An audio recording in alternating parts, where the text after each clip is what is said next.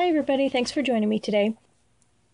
What I have on my nails is one or two coats, depending on how streaky each nail was, of white polish. This is Milani High Speed Fast Dry, white on the spot. Okay, and now we're going to be using a bunch of neon colors, starting with a couple from Clean Color. I have a green and a blue. This one is called Neon Aqua, and this is TLC. Then I have some colors from Color Club. Here's a pink and an orange, much more distinct in person, obviously, because neon is crazy on camera. And then I have yellow and a purple. The purple is called Peace Out Purple. We've got Almost Famous. I have Warhol. And Wham Pow.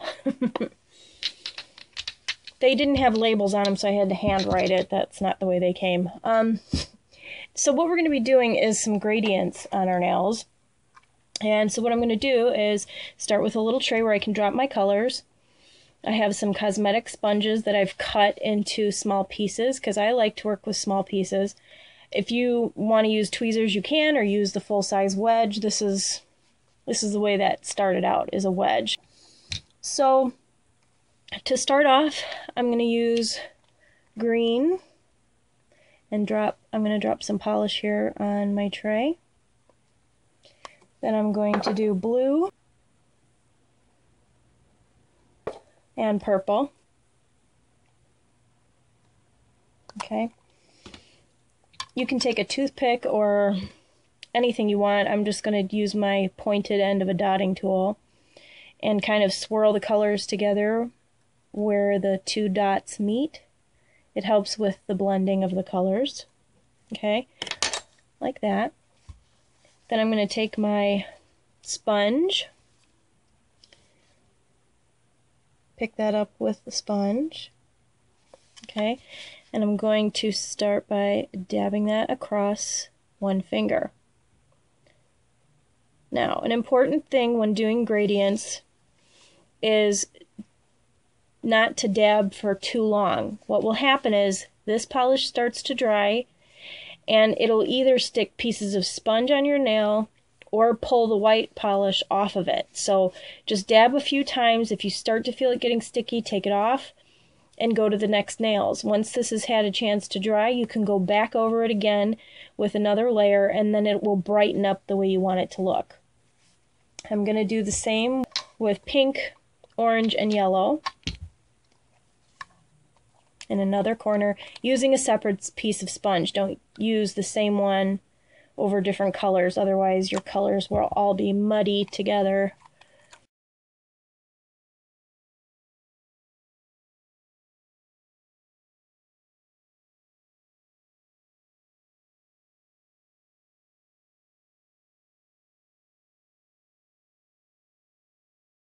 Okay. Now taking this other piece of sponge, I'm going to pick up that color. Okay, and I'm going to place it over my ring finger. Now I'm going to go ahead and do that alternating color on each of my nails, and then I'll come back for the next step.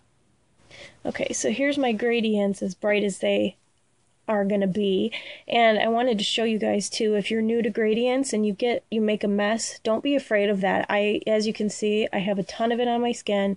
I am going to clean that up because I'm trying to get along the sides and everything so I don't have these white lines on the sides.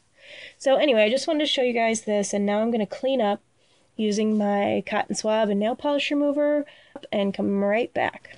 Okay, so now what we're going to do is stamp over those gradients, starting with this plate from Winstonia, plate 216, and I'm going to start with these little people disco dancing. What I'm going to start with is stamping them in white, using that same white that I have on my nails. Okay, so what I'm going to do is place them on my ring finger, like that. Okay, then we're going to clean the plate to get the white polish off. Okay, and then we're going to go back in with a black, and I'm going to use Clean Color in black.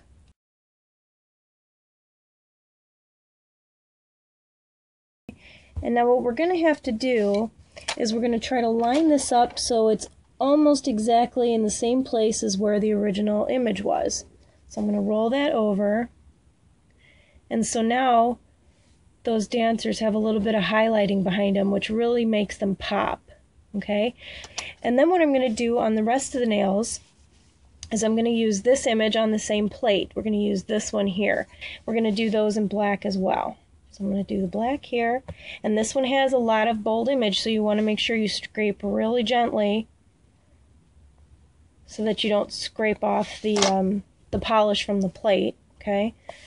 And then using that open squares towards the tip of the nail, I'm going to stamp this over the rest of the nails. See that? So I'm going to go ahead and do that on the other nails, and then I'll clean up around the cuticles again, and then we're going to put top coat over the top. So let me go ahead and do all of that, and I'll come back and show you the final look.